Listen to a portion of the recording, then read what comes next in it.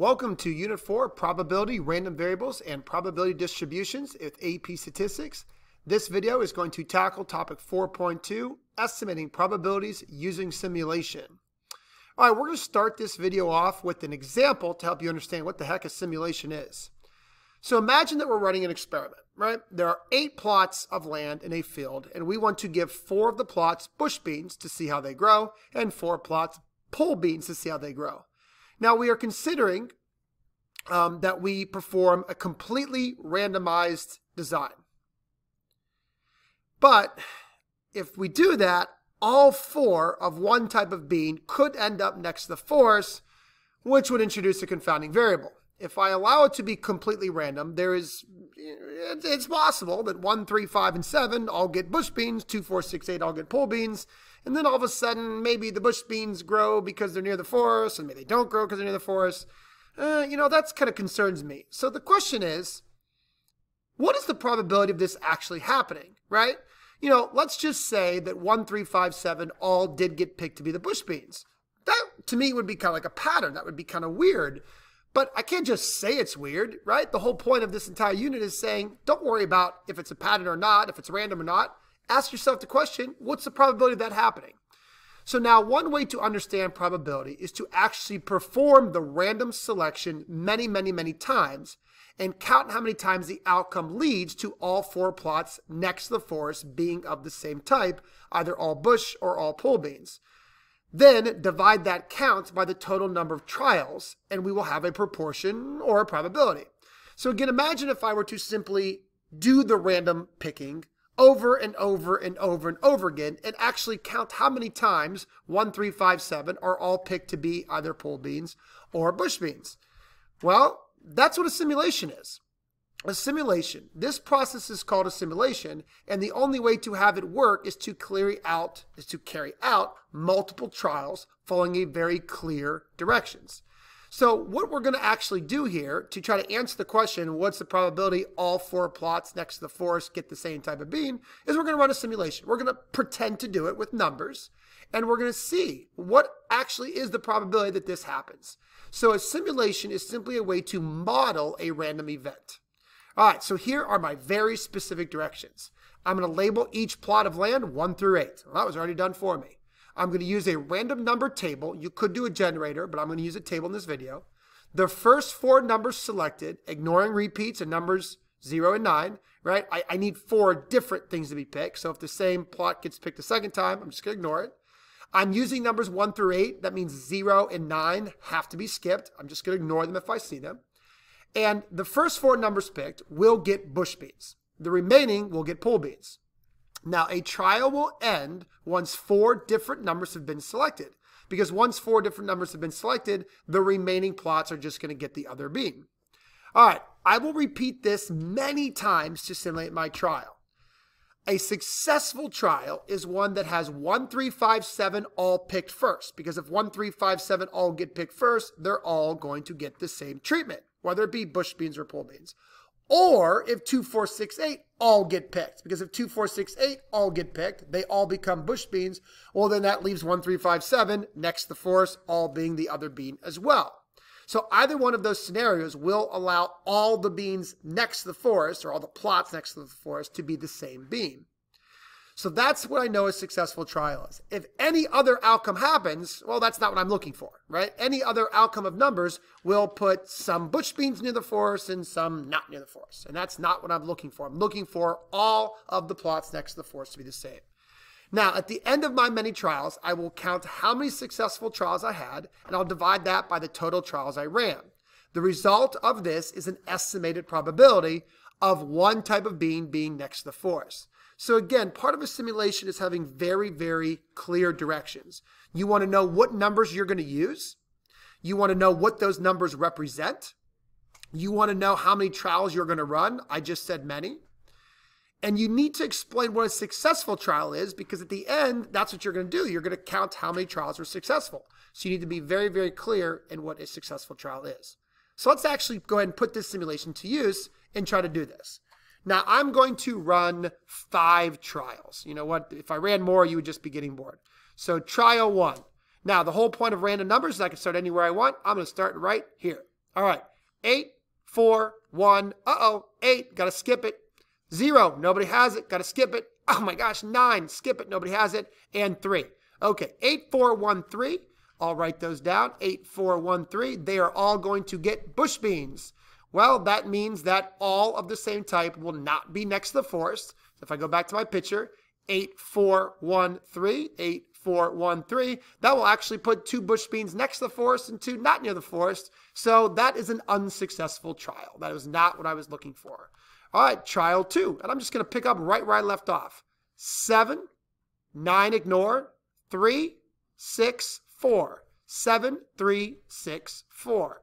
All right, well, once again, those are not all next to the forest or all away from the forest. 7, 3, 6, 4. 7, 3, 6, 4. Well, that's actually going to do what I kind of want. 2 bush beans next to the forest, 2 bush beans not near the forest. But of course, it happened randomly. I didn't plan for that.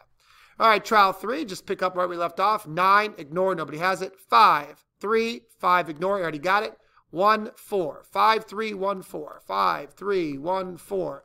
Oh boy, this was close. I almost had all the odds next to the forest get bush beans, but I did have an even snick in there. So once again, that's an unsuccessful trial.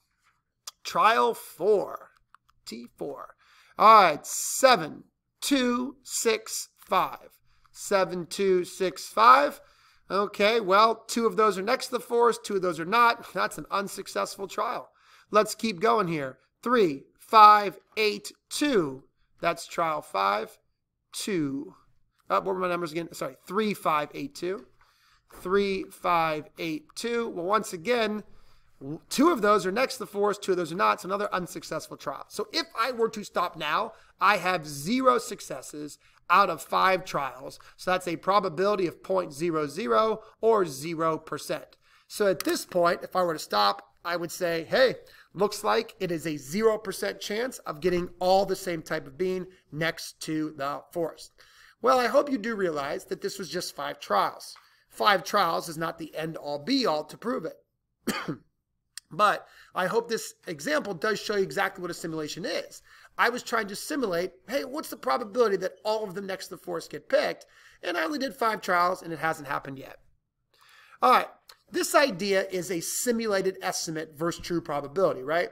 So the relative frequency of an outcome or event, the percentage of times the outcome occurs over a set amount of trials, right? That's what relative frequency is. Relative is just a fancy word for proportion. Frequency is a fancy word for count. So it's the proportion of counts that we saw of an outcome or an event happen in a simulation.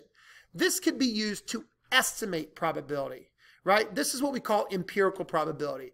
It's an estimated probability through a simulation or through basically like, practice, like real world application, trying it out, seeing what's going to happen. The idea here that I hope that you're understanding is that the true probability of an event or outcome would be the relative frequency of that outcome over an infinite number of trials, which we would call the long run. I mean, go back to our example. I only ran 5 trials and I came up with 0 successes, 0 out of 5, 0%. Well, if I really wanted to know the true probability of this happening, I would need to run like an infinite number of trials, right? Just keep running trials because eventually, it is bound to happen that you're going to get all of them next to the forest picked. But I can tell you already, it's not going to be very likely. But there has to be a number besides 0, right? So that's the true probability. The true probability is only going to be reflected if I do a ton of trials and then count my successes versus the empirical probability or an estimated simulated probability is just a set number of trials. All right. So this idea spurns what we call the law of large numbers. Now, there's actually 3 different ways that you can interpret the law of large numbers, and I wrote them all down here. One option is that simulated probabilities tend to get closer to the true probability as the number of trials increases. So again, I only did 5 trials. That is by no means the true probability. But as the number of trials I do increases, I will get closer and closer to the true probability. Another way of looking at this is that the true probability of an event will reveal itself only after a large number of trials. After only doing 5 trials, there's no way the true answer is 0%. If I want the true answer to reveal itself, I need to do a large number of trials. And a third way of looking at this is that the more trials that you conduct, the closer you will get to finding the true probability of an event. So I said the same thing 3 times, and this is what we call the law of large numbers. The more times that you do the trials, the more likely that the true probability will come. So in contrast, if we only run a small amount of trials, we would not expect to get the true probability. In a small amount of trials, you're only going to get an estimated or an empirical probability. All right, so let's explore an example we already know the answer to. What's the probability of tossing a fair coin and it landing on heads? Okay, duh. We already know the answer to that. Everybody in this world should know the answer that the probability that you toss a fair coin and you get a head is 50% or 0.50. Proportion, percent, either way, I don't care. So if I want to actually run a simulation, like let's just play dumb and let's pretend that I had no idea what the probability of flipping a coin and getting a head is, or getting a tail is. One way I could do it is to literally flip a coin. Just take a coin and keep flipping it, and every time I'm going to record. And after 10 trials, maybe 6 of them are tails. Well, that's 60%. Well, 10 trials is not the long run. 10 trials is not a large amount, right? So maybe I do it for 100 trials. And after 100 trials, 55 of them were tails. Okay, well, that's still only 100 trials. So maybe I do 1,000 trials, 10,000 trials. The idea is that the true probability will come out after a large amount of trials. So tossing a coin could actually be done with tossing a coin. But another way that we could simulate tossing a coin is using numbers. So what we do is we'd assign the event tail the numbers 0 through 4. So 0, 1, 2, 3, and 4. That's 5 numbers, 0, 1, 2, 3, and 4. Those 5 numbers would represent a tail, and 5, 6, 7, 8, 9, those 5 numbers would represent a head. That way, 5 of them out of 10, 50%, will represent tail, and 5 out of 10 would represent a head. Just like a coin has 2 sides. One side tail, 1 out of 2, 50%. One side head, 1 out of 2, 50%.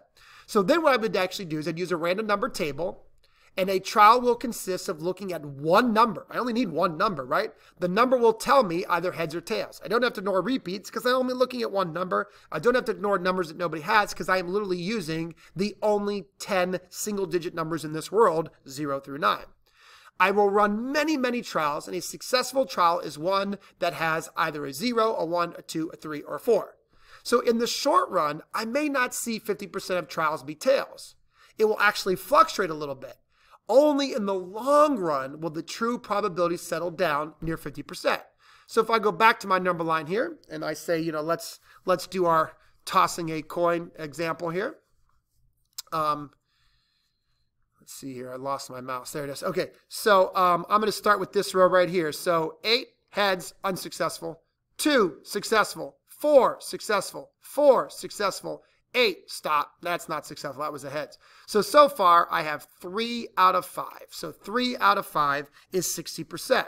So far after 5 trials, 60% of the trials are a head. Or I'm sorry, are a tail.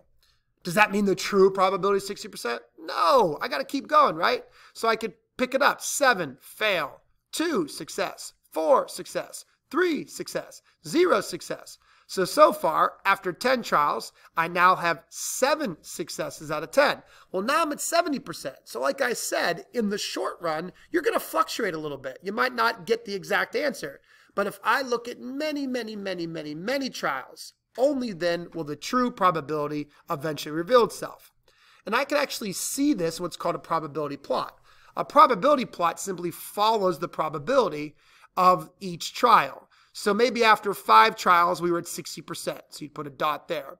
After 10 trials, we were at 70%. And then, I'm just going to kind of pretend here. But let's say after 20 trials, I was at, 65%. And then again, it's going to fluctuate. It's going to go up. It might come down. It might shoot back up. But eventually, it might even come back down. Like maybe I go on a long string of getting a bunch of heads. And at 40, I'm down here somewhere at 40% tails. But the idea is, after a large number of trials, I should start to see the truth settle in at that perfect 50% mark.